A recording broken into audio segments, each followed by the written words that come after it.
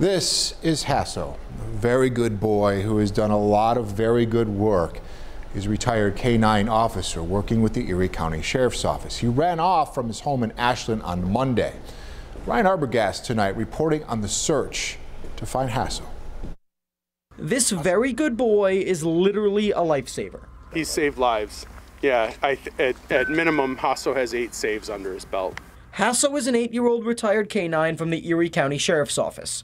And during his service, he specialized in narcotics and tracking lost or injured people. In one way or another, he's served every police department, whether it's helping on a traffic stop or doing a track or finding someone. But on Monday, while his dad, Deputy Rick Lundberg, was taking care of some yard work, Hasso disappeared in these woods near his small home in West Valley, a town in Cattaraugus County.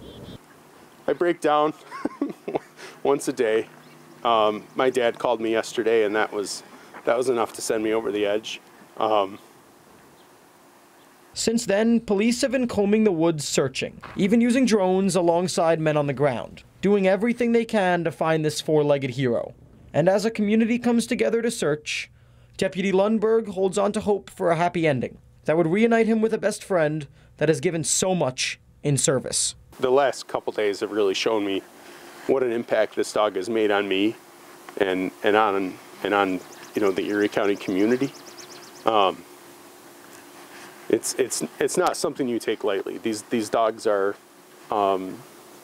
they just leave an indelible impression on your heart. In Cattaraugus County, Ryan Arbogast, 7 News West Valley.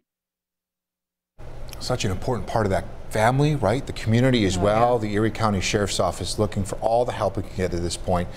We have the number that you can call if you think you've seen Hasso. It's available at WKBW.com. Any information could go a long way. Let's get that pup home. Yeah. Well, from